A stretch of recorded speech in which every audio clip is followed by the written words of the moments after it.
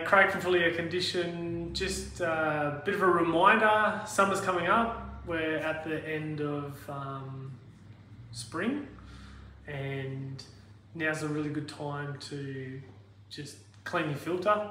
Probably the biggest problem that people will have is they will not clean their filter, then the air conditioner doesn't work properly. So, you know, now's a good time to, this is a bit of a reminder, a good time to do it. So with your split system, most split systems, you just got to open up the cover and you get two filters in, pull them out, give them a wash in warm soapy water, put them back in. Your ducted systems, you've got your return air grill, like this.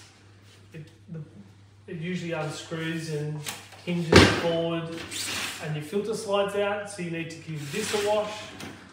Now the other thing I can recommend is turn your system on. Turn it on now, turn it down to a low temperature, give it a good run for 2 or 3 hours and just make sure it works properly.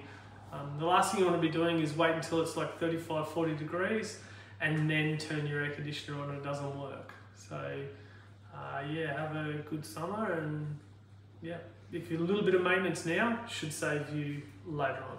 Thanks.